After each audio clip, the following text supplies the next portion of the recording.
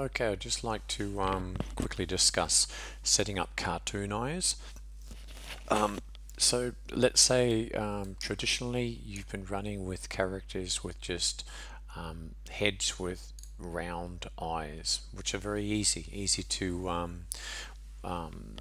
in context be able to put into a eyeball like this, perfectly round and spherical, so it's going to go inside the eye cavity here quite well. But what happens when you have a maybe a slightly rectangular or slightly oblong sort of shaped eye, something like, the cavity here like this, for a cartoony type character? What happens there?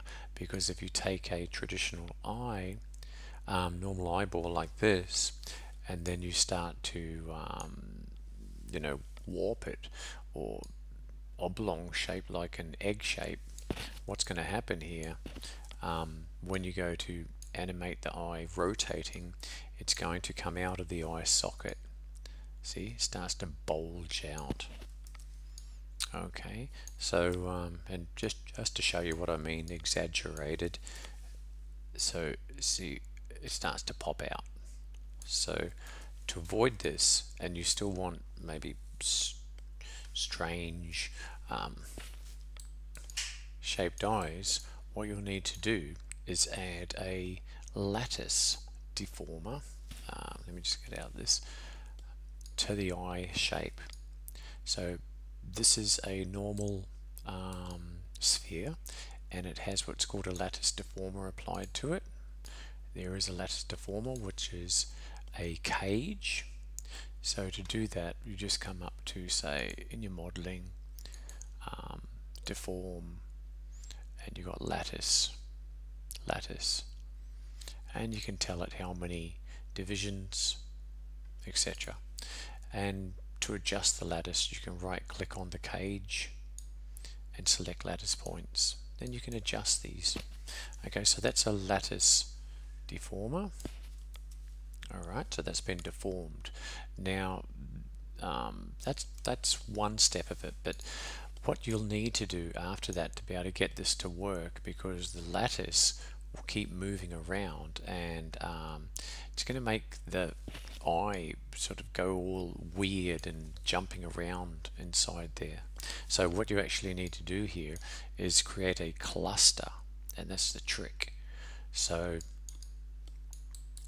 if you look at this right now, here's the eye control, and they move around. See, and this is what we want to achieve. Just go a bit closer.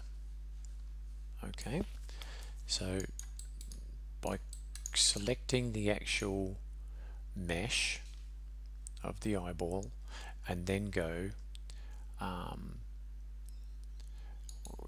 deform cluster, and this way you'll create a cluster. Come up here and make sure that when you parent them all together, they're parented one into a group. So group them. You should have the cluster, the lattice, all under that one group like this, and then all of that will then be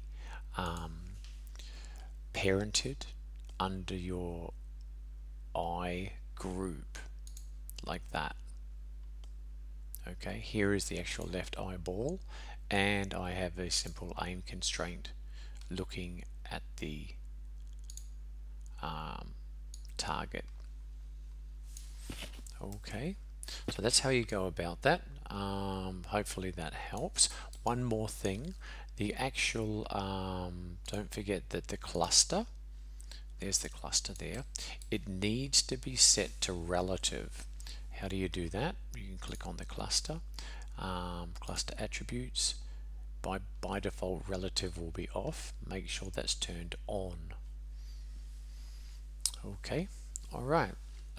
So make sure once again you have a hierarchy like this. Okay, thanks for watching.